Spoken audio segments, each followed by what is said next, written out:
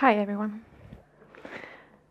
I'm going to tell you a little bit about my story and how I reclaimed my creativity. 2 years ago, I had this moment that changed my life. It was a January afternoon with snowy weather, just like today, and I slipped on the icy sidewalk, only to sort of bump my head into the sidewalk, and when I got up, I saw these wooden shipping pallets. Which I don't know where they came from, and I didn't know who dumped them there, but I know their destiny was to come home with me that night.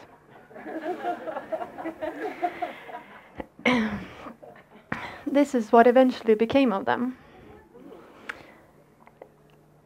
The process of transforming the pallets into this table, I had to acquire new skills.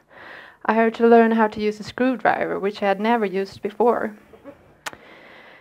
In sort of finding a new beginning for these pallets and making a table from them, I felt this joy, this pride, and I felt that everything and anything was suddenly possible. So I have a hard time making choices. Making choices is saying yes to something, but it also means you're saying no to something else, right? And when I was in school, I felt I could have it all. As I got older, I, like you, felt I had to make all these choices. Should I study engineering? Should I go to art school, become a teacher, or maybe skip higher education altogether? I found these choices overwhelming. And so I ended up studying everything. I wanted to eat ideas. And I was literally studying everything. I ended up at business school. A degree from business school, people told me, would give me all the opportunities in the world, sort of. So graduating 5 years later, it seemed ironic to me that I didn't feel I have any opportunities whatsoever. Because, see, I had a degree, but I lacked ideas and dreams about my future. Throughout my 8-year stint at university, I had lost something important along the way. I had lost my own creative spark, and the world seemed sort of drained of color.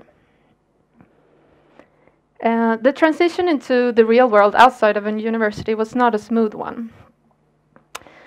In looking for a job, I didn't find anything anything remotely close to what I'd seen for myself. I wanted to stay close to ideas and to cultivate my curiosity.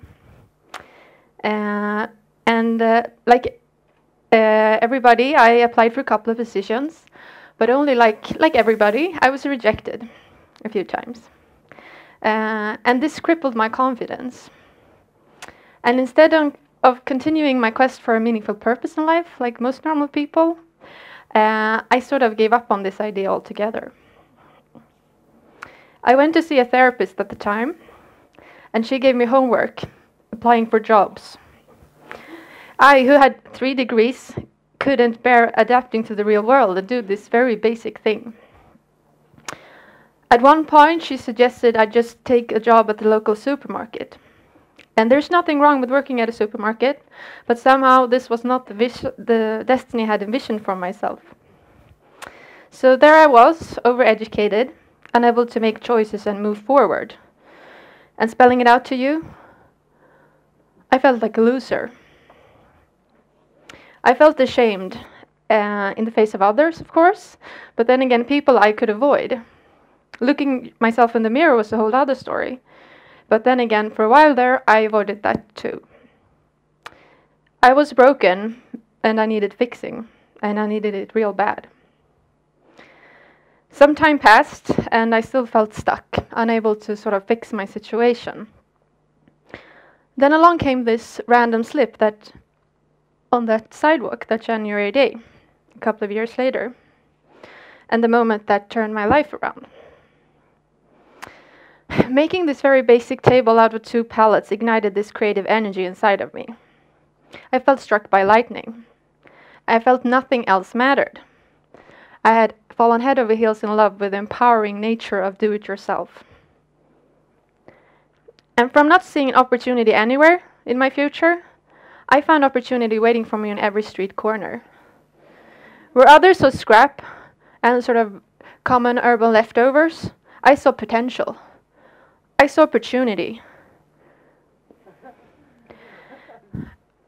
I found that making stuff in my head, I developed this kind of design thinking.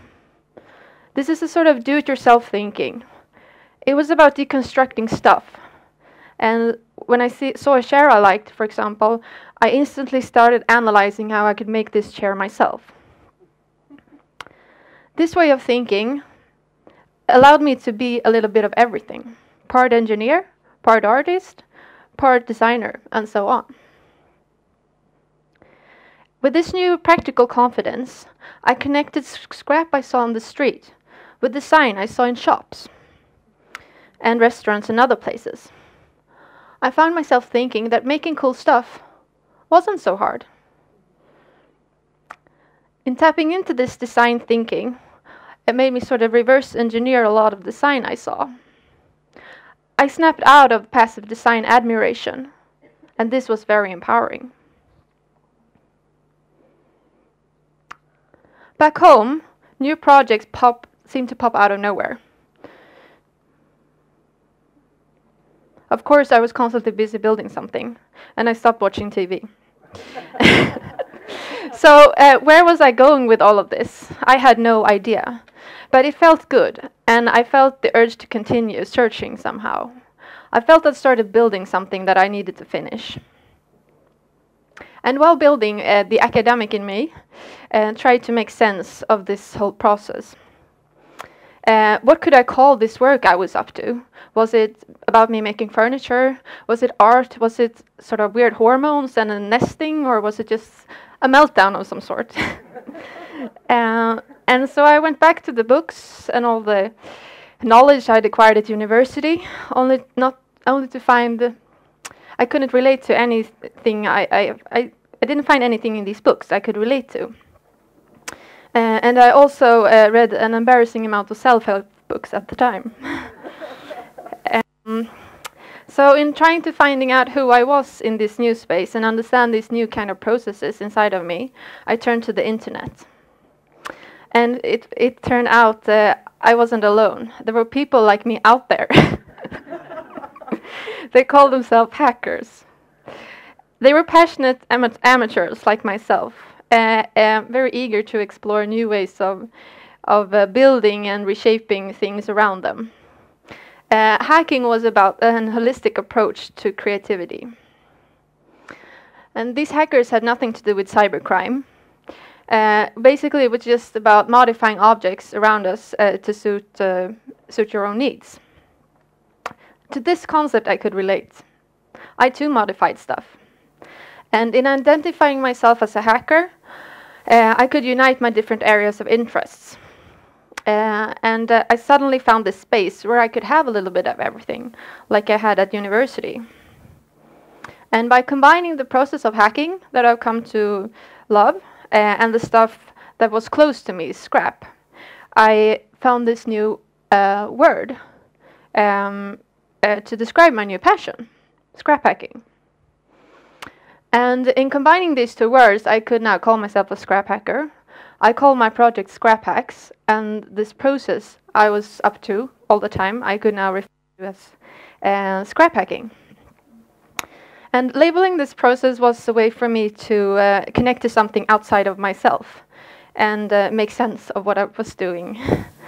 I found this unknown concept, and I felt eager to explain, explore, and develop it.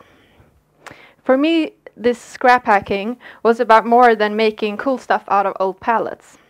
It was about rethinking, repurposing, and reshaping neglected resources, including myself. It was about creative reclaiming, and it was about me reclaiming my creativity. I also came to realize that not only was scrap hacking a lot of fun, but it was also a sustainable solution to a common problem. As local materials, scrap, overseen resources, like on every street corner, could be hacked into cool stuff. And that I could have a global community of hackers helping me find cool ways to do this. So about a year ago, a year into this hacking processes, I started a blog. It was initially about me sharing my palette hacks to anyone interested. And after a while, I got this vision of creating this hub for everyday do-it-yourself discovery, showing how everyday stuff could be hacked into awesome new creations. And in this process, I also became allergic to fancy, expensive design, as I saw how design ideas could be so much more useful if the design blueprints were more openly shared. In doing this work, I discovered the do-it-yourself blogosphere. It blew me away, and I was completely humbled by the genius crowd out there. It quickly became clear that I was nowhere near as talented as the crafty sort of mega geniuses out there. But I was curious, eager to learn and explore this sort of pool of do-it-yourself discovery. And so there were a lot of pictures circulating on the internet, and I felt this need to organize them somehow. I wanted to make my blog motivational, not only inspirational, because I wanted people to snap out of that sort of passive consuming of sort of interior design magazines that are very inspirational but very rarely actually inspire hands-on real world action. I wanted the blog to like knock from inside the screen and say, this is doable, you can do this. And so I made the blog this canvas of creative expression, not only my own but mostly of other amateur designers and their amazing creations. I started writing blog posts and making collages on different themes with overseen resources as this red thread. It could be about forgotten living room corners, of what to make from broken china, how you could hack plastic straws, how you can make lamps out of branches, and how you can hack milk containers, use bundling techniques, reuse drawers, make cool stuff out of these wood stumps, and how to sort of make 2 tables from 1 table, and how to hack an old dingy t-shirt. And by searching the internet for ideas on these themes, I felt I wanted to reach this space of time, space, by gathering projects that could be from all around the world. Maybe that woman is in Czechoslovakia, and maybe that other girl is in Canada, who knows. I wanted to gather projects in one single picture. And I wanted to be this sort of visual tour guide of the do-it-yourself blogosphere. I wanted the images to spark do-it-yourself action, from Dalarna in Sweden to Delhi in India. And through the internet, I found these sparks of creative expression flying around everywhere. I wanted to gather them in one place. And the ideas I saw coming from this sort of diverse crowd of ordinary people, from ordinary life, I felt I could relate to these stories. And after a while having the blog, I also felt that in a way they could relate to my vision. And today I'm very humbled to host a creative conversation with over 15,000 people that have connected to Scrappacker on Facebook. In this process, I became very critical to the idea that creativity is something residing in singular creative geniuses. Studying art history was very much about the one-man show, about reading about Picasso and his life and all the events that shaped him. And I found absolutely everything was wrong with that notion of the one-man show. Creativity was not about the singular suffering geniuses. It was not all about men. It wasn't about fancy galleries, museums, or about these sort of chosen creative tokens of creativity, like a chosen few. And I found that creativity had to be reclaimed.